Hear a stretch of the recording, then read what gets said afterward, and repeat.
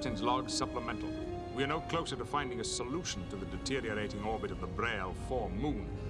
But with the arrival of Q, we now have a good idea of the cause. Our options? We've done everything by the book and a little extra. We need more time or power, and we're short on both. I'll take a look and see if there are any rules I haven't broken. Keep me informed. We know you're behind this, Q. These aren't my colors! And what are you blathering about, Riker? What kind of twisted pleasure does it give you to bring terror into their lives?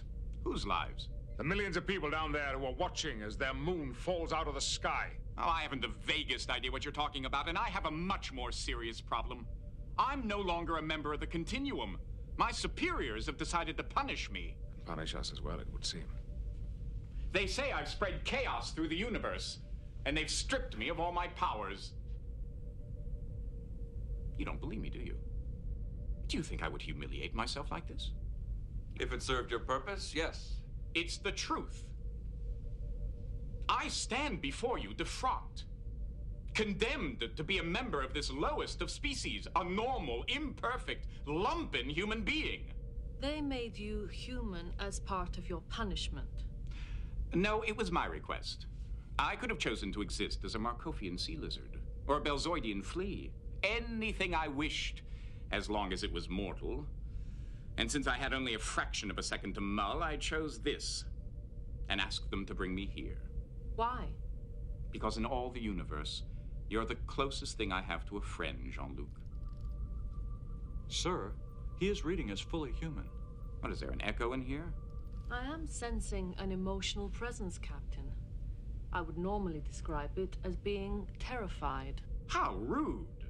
What is it you want, Q? Your compassion. All right. Sanctuary on this ship. Dreary as it may sound to the both of us. Return that moon to its orbit. I have no powers. Q the ordinary. Q the liar. Q the misanthrope. Q the miserable. Q the desperate. What must I do to convince you people? Die. Oh, very clever, Worf. Eat any good books lately? Fine. You want to be treated as human? Absolutely. All right. Mr. Worf, throw him in the brig. Delighted, Captain. You can't do this to me, Jean-Luc. You will walk or I will carry you. Given the option, I'll walk. You've disappointed me, Jean-Luc. I'm very disappointed. Hey, I'm claustrophobic. I don't like it in here.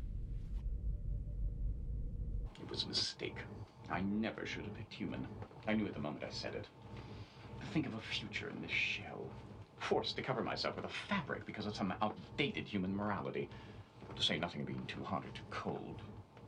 Growing feeble with age. Losing my hair. Catching a disease. Being ticklish. Sneezing. Having an itch. A pimple. Bad breath.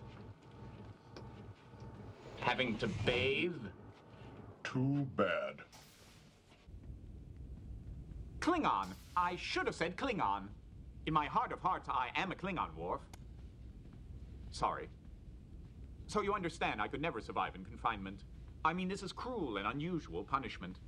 The universe has been my backyard. As a fellow Klingon, if you would speak to the captain on my behalf, I would be eternally grateful. Which doesn't mean as much as it used to, I admit. Be quiet! Or disappear back where you came from. I can't disappear. Any more than you could win a beauty contest. If I were to ask you a very simple question, do you think you might be able to answer it without it troubling your intellect too much? Ready? Here goes.